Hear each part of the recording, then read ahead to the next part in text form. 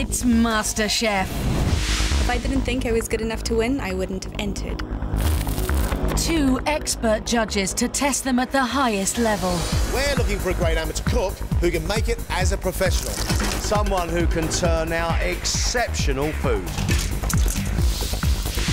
I want to change my life. I want to be the next MasterChef. This is one tough competition. I'm a nice guy, but you're going to see somebody who wants to win. Whoever wins, it'll change their life. Cooking doesn't get tougher than this.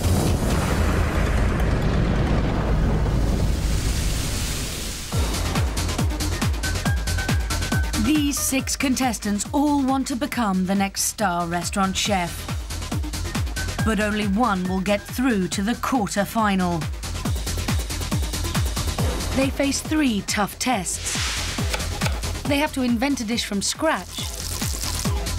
It's just unpleasant. They have to survive the pressure of working in a professional kitchen. I need those tests, please. Let's go, let's go, let's go. And impress the judges with their own recipes. I would finish that and then probably lick the plate. All in just 2 days. Welcome to MasterChef. If you really, really want this competition, you're going to have to hold your nerve. 40 minutes. Cook. It's the quick elimination test. Deciding which 3 stay are judges John Terode. Which one of these guys is going to make themselves a star? And Gregg Wallace. Leave your excuses at the kitchen door. Get in here and cook.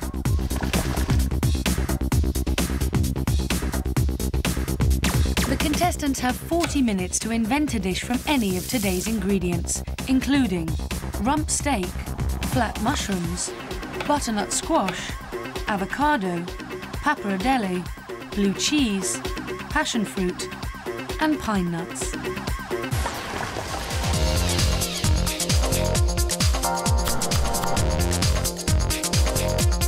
City boy Stuart is so focused when it comes to cooking, he's already planned what he's going to make. What I regard myself as is somebody who's very, very good at following instructions. Stuart, you're a very slow starter. Well, I came with a plan. I was rather hoping you had chicken, but you didn't. You hinged all your hopes on you having chicken? Well, that's just madness, Stuart. Barnsley girl Anna works in construction and isn't afraid of a challenge. In my current position, I'm a project manager and I have a team of between 40 and 50 guys that work for me, and it's high pressure, and I think I could translate that into being a chef. Do you work with builders? Builders and plumbers, yeah. There's a few blokes in here. Do you think you're going to beat them? No problem. 25-year-old Dean from Essex prefers to be home cooking than out with the lads. I'd rather cook a 3-course meal than go down the pub and, you know, watch the football. Tell us why you're here. I'm here because I like cooking and I want to just get the opportunity to show my cooking skills and to be recognised. Recognised in... Recognised as a cook and recognised as in someone that's capable of entertaining. 20 minutes left. With everyone else still frantically cooking, Dean's finished and started to plate up. We've got 15 minutes to go.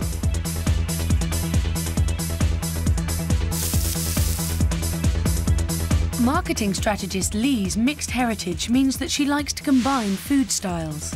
There's a bit of Arabic in there. My dad's Scottish, and I grew up in South Africa. What are you cooking for us? I'm going to treat the pasta as a little bit of a noodle. How do you turn your pasta into a little bit of a noodle? Basically a pasta dish with a bit of an oriental vibe. Right. Railways manager Ben's hoping for a second chance at his cooking dream after missing out when he was younger. When I was younger, I wanted to go to catering college. Told by a few people that, you know, you probably didn't have the right attitude to sort of cut it in the kitchen. So, regrettably, I kind of followed a different path. What are you cooking for us, Ben? Going to do some pasta with a mushroom sauce with garlic bread. You confident? Yeah, fairly confident. You look like you've got yourself all organised, Stephen. Yeah, I'm trying to get you a very good bowl of pasta.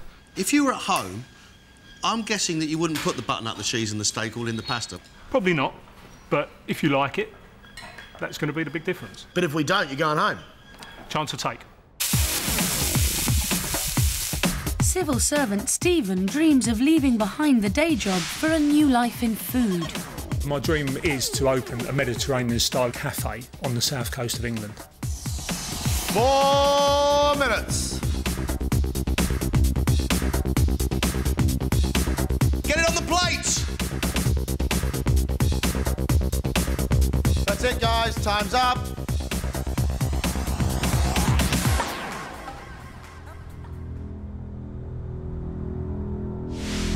First up is Essex boy Dean. He's made steak and chips with a mushroom sauce, but finished 15 minutes early. Your steak's soft, your chips are crispy on the outside and soft in the middle, and your sauce is deep, flavoursome and creamy. It does taste good. They're classic combinations. You've got to get your timing right, though, Dean. Yep. Commercial kitchen, 5 people in a brigade, you serve up before them, the whole kitchen goes to absolute pieces. Civil servant Stephen's hopes rest on an unusual combination of pasta with steak and butternut squash in a blue cheese sauce. I think the idea of doing pasta with blue cheese sauce is a very, very good one. But it needs to be strong. I think your intentions are good. Despite your pasta being well cooked, your butternut squash being well cooked and your steak being well cooked, it doesn't come together as a bowl of pasta. You just get the 3 independent flavours. I think I can cook. Maybe it didn't quite come off, but I was pushing myself today. Has cross-cultural cook Lee managed to pull off her Asian beef salad despite using pasta instead of noodles?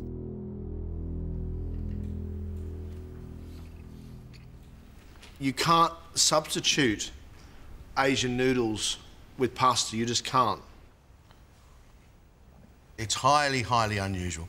That you can merge 2 cultures with food, but you've got to have an amazingly brilliant palate. OK. City boy Stuart had hoped to find chicken in the mystery box, but instead he's had to make stir-fried beef and mushrooms with rocket and a lemon vinaigrette. Basically, what we've got is some over-fried honey soy beef. I think you've probably had what you might refer to as a bad day at the office. It's just unpleasant. The beef's dry, it's a bit salty. I just wish you actually cooked something you knew how to cook. This is called the invention test. It's not called the cook what you know test. Ambitious construction manager Anna's looking to beat off the competition with her butternut squash and potato soup. It's butternut squash sweet, and it has the body. Your soup is definitely well flavoured. Okay. Is a bowl of soup going to get you through to the next round? Yes. Railways manager Ben's catering college hopes are resting on his classic pasta with a mushroom and blue cheese sauce and garlic bread. It needs twice as much blue cheese in there. There ain't enough. You should have concentrated on that sauce for your pasta, not on your garlic bread. Yeah. Your pasta is cooked very well. Your sauce is light. You don't need carb upon carb. Ladies and gentlemen, this is judgment time. At the end of this, 3 of you are going home. Off you go.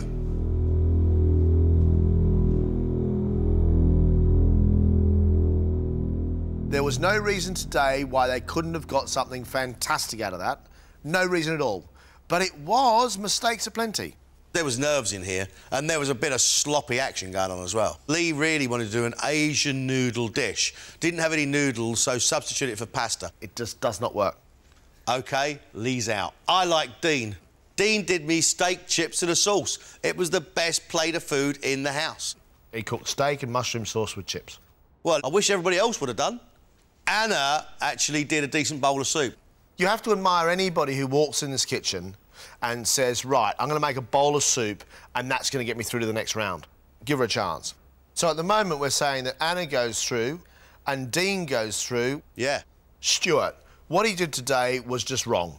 I don't think Stuart had much of an idea. He said, well, I wanted a chicken. I thought I was going to get a chicken, and when I didn't, it's messed me up. Well, that proves that he doesn't do much cooking. So Stuart's out.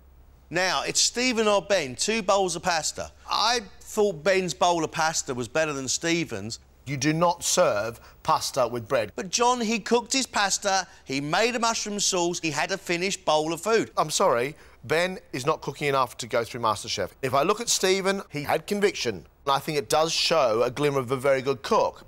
Which one of these guys goes through? I've got a fair idea who could do it.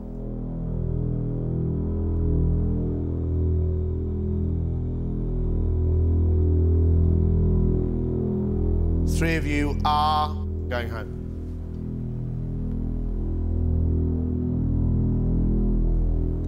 Anna, you get to cook tomorrow. Well done. Stuart, Lee. Sorry, guys, you're leaving us. Thank you very much.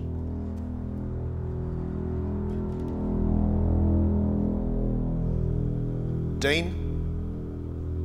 Well done, you get to cook tomorrow. Thank you.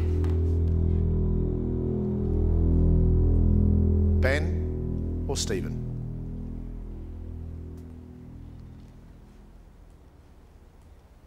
Congratulations, Stephen. Well done. Sorry, Ben. Well done. I cannot believe I got through that stage. I didn't perform as I could have done, but I got through. Hopefully, I can step it up now. Looking forward to it tomorrow. A little bit apprehensive, but you know we'll see how it goes. But I'm going to give it my best shot. But I didn't get this far just to go home tomorrow, so hopefully I'm staying and yeah, go all the way. For the moment, they can relax. But tomorrow, the pressure's on as they face 2 more daunting tests. It's early morning on day 2, and the contestants arrive at Mosaico, a high-end Italian restaurant in London's upmarket Mayfair. Head chef Matteo Mistrarigo is passionate about food from his native Italy. 2 carne di L, 64. With over 70 covers for lunch, he expects his high standards to be maintained. Un waiting to ricotta. Yes, chef.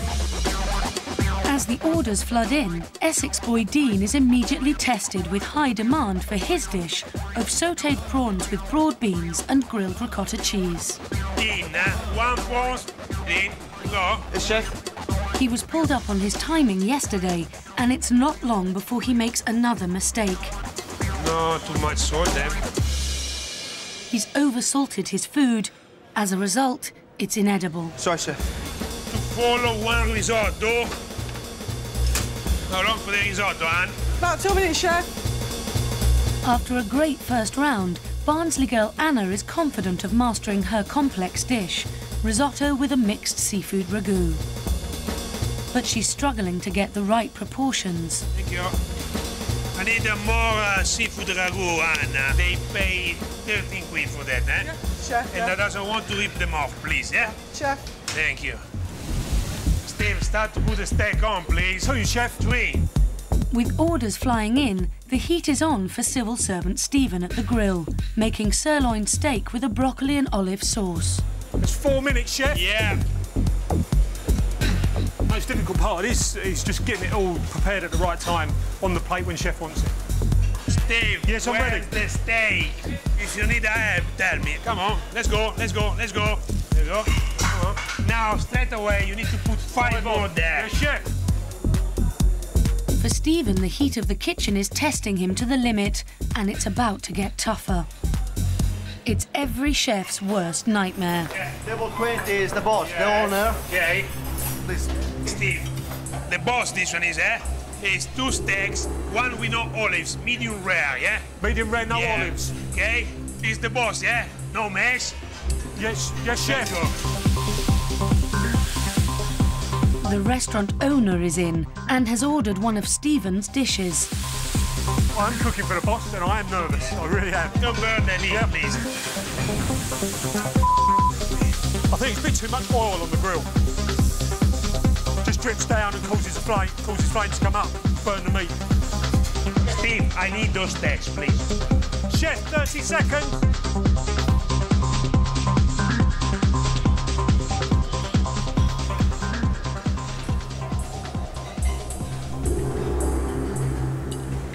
There's one, Chef.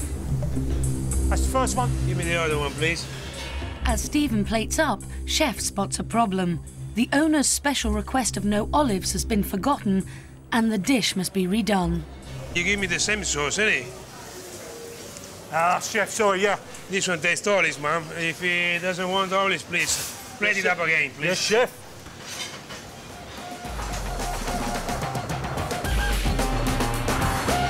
The restaurant's full, the owner's finally satisfied. Very good.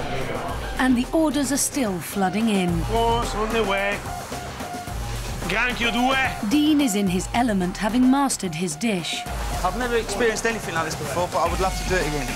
It's absolutely fantastic. We've got 4 minutes, Chef. We've got to go. Anna is also overcoming her shaky start and beginning to produce restaurant-standard food. That's it. Good stuff. Thank you. It's a bit of a novelty to be told what to do for a change. So I'm enjoying it. But even as service draws to a close, Stephen's still struggling to cope. It's a bit too much, eh? Yes, Chef. Don't burn it like that unless it stays bitter in the mouth, eh? Yes. Matteo, thank you very much. Did they cause havoc in your kitchen? Not much. Now, yesterday we thought Dean was going to have a problem with his timing. After the first of 2 plates, I understand the organization. After that, it was very good. Tell me about Anna. Yes, she did okay. What about Stephen? For me, he was feeling too much the pressure. He did a little mistakes with my boss. And I said, Steve, please, no. For your boss? Yeah. Right, here's the question. Who's the best cook? The best cook is Dean. Now they're straight back to MasterChef HQ to cook their best 2-course meal. Yesterday, Essex boy Dean impressed the judges with his simple steak and chips and fared well in the pro kitchen. Civil servant Stephen struggled with the pressure of the invention test and the restaurant service. Now he must regain his composure to secure a place in the quarter-final. Construction manager Anna's classic cuisine got the judges' vote, but after being outshone by Dean in the pro kitchen, she's got it all to prove in the final test. Now, the stakes go up. You cook your food. Let's cook. They have an hour to cook a 2-course meal of their own design. Only one will win a place in the quarter-final. OK, Dean. Yeah, I'm fine. What are you going to cook for us? Lemon Salsa with fillet of lamb, covered in a herb crust, and I'm going to cover that in puff pastry. What part of this do you worry about? That the lamb's just right, get the pastry nice and brown, and obviously keep the lamb nice and fresh inside. Are you confident about winning today? After this morning, yes. Dean, thank you. It's almost there and it could be almost beautiful, but unless it's cooked perfectly, it's just going to be really, really boring. Stephen, what lesson do you think you've learnt today? I've learned what it takes to work in a pro kitchen, and it is a professional atmosphere, simple as that. And what is this dish? Got some crab cakes for you with some tomato salsa, and then a skate wing with some sautéed potatoes. You haven't got a lot of time left. Your potatoes... The skate is, yeah, the potatoes are going to need to be done, and time's becoming a pressure now. Good on you, Stephen. Thanks very much. Thank you. Bravo, Stephen. Crab cakes and a nice big skate wing with a brown butter sauce. Fantastic. Just get it right, mate, and you could be on your way to a quarter-final. 20 minutes left.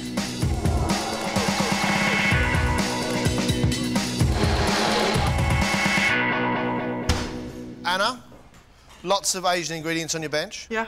It's haddock baked in a bag with mussels with a light Thai broth. Oh, right. And that's one course. Yeah, and then I'm doing coconut milk and lemongrass rice pudding with a mango cooler. You've been confident? Yeah, fairly confident, yeah. You've seen these guys cook now. Mm-hmm. What's the competition like, do you think? It's very stiff competition, definitely. Thai broth, the mussels, there's lots of strong flavours in there. It's going to have to be subtle yet strong. And then we've got coconut milk rice pudding with Alphonse mango. John, this is great.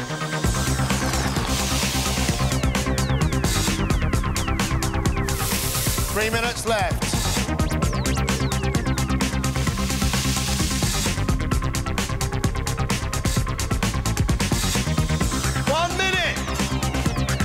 Quickly! Time is up. Dean has made lemon sole ceviche and to follow, herb-crusted fillet of lamb with asparagus. All right, well, it actually looks nice. It looks light, it looks summery. You don't get the sole till the very, very end. It's because sole's so delicate and the vinegar you've had it in is so sharp and so powerful. That's my only criticism. The star should be that sole. I think it's a very brave thing to do, but it ain't set my belly on fire. Starter's gone. We bring the main in. Now, that lamb is not cooked enough. That's not rare, that's bordering raw. What is nice is that herby crust. There is no place in there for the snap of that asparagus. The flavours are really good, really lovely. Timing, difficult. You've experimented today. I applaud you for it. I don't think you've done a bad job. Will Anna's confidence be justified by her parcel-baked haddock and mussels in a Thai broth and coconut rice pudding with mango coulis? It's a bit big and untidy. That's the jumble sale of dishes. I'm not happy with the broth on the fish dish. OK. For some reason, your broth is very bitter. I don't know what you did. That's why I'm not happy with it, because it is bitter. Your lime juice is cooked. It goes bitter. Put it in right at the last minute. Let's move on from main course to dessert. I like the flavour of the mango. I like the flavour of the coconut. I like the smell of the rice. It shows some real skill. For me, it just needs some sugar, and it'll be bloody great. How attractive is that? Like a kid in a sweet shop. It's dreamy, soft, milky, creamy rice pudding, and that beautiful mango comes bursting through. There's no real sweetness in there until you get down to wafer. You are so close to a gorgeous, gorgeous dish. Ooh. You really care about this competition. Yeah, really, really matters, yeah. I'm not in a position where I can stop what I do now and start again and retrain, but this is, I feel this is like a fast-track promotion, if you like. If I'm good enough to do this, it gives me the confidence to take it forward and do something about it. Can Stephen prove at last that he has culinary skill with crab cakes and tomato salsa, followed by skate wing in a black butter sauce and sauté potatoes?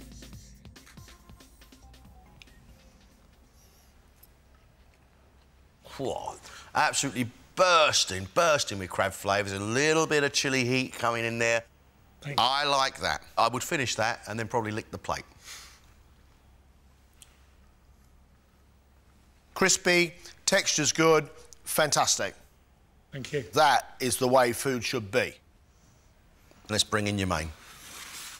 I love skate. I'm not sure I like it. Covered in a load of vegetation. The black butter went wrong. I took some of the veg that I'd used and just tried to create a better looking dish. All right. You've overcooked the fish. It's no longer soft. Your potato's cooked. That dish is going horribly wrong quickly. Yeah. I'm so sorry for you. It feels as though, to me, you got your starter done and you're really, really happy, and then your main course started to go awry and it feels like you sort of lost your enthusiasm. I think what it was, I'd done the crab cakes. I wasn't quite happy with them and my confidence kind of then waned. Tell us about your kitchen experience today. I'll be honest, I just underestimated the pressure. I put my hands up. I think it was a bit too much for me today. So are you trying to say that you wouldn't want to go in that environment again? I think I'm going to find it a bit too much. Wow. That calls into question your progression through MasterChef, doesn't it? Of course it does. Are you trying to tell me right now you don't want to go any further in this competition? I don't think I can at the moment. As I am at the moment now, I don't think I can. Right, OK. That's a shame, Stephen. Thanks. You know, you've got to be realistic, haven't you? Yeah, I've loved absolutely every second of it. For Stephen, the high-pressure experience of the professional kitchen has proved too much, and he's decided not to go any further in the competition. The pressure was so far above what I thought it was going to be. It was a shock to the system, it really was. It won't stop me cooking, but I know now what I can and can't do. You know, MasterChef give me that chance.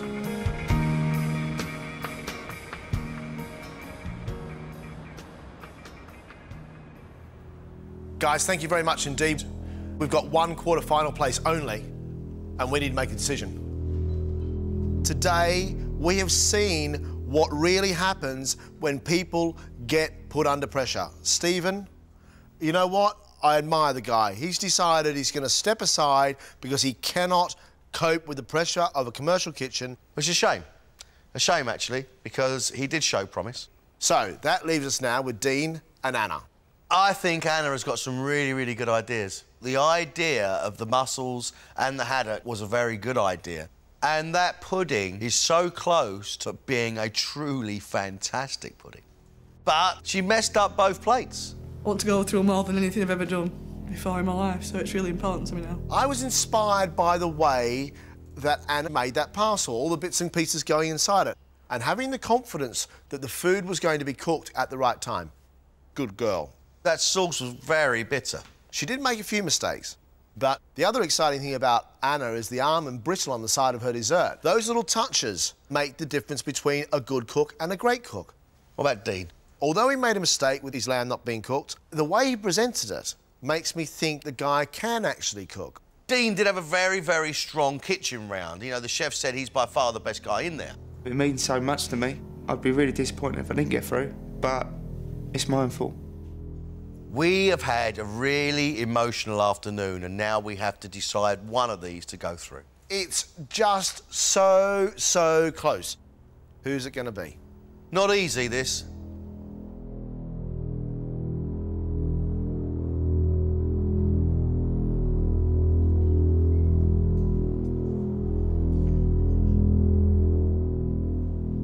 Well, this is the first time this has happened.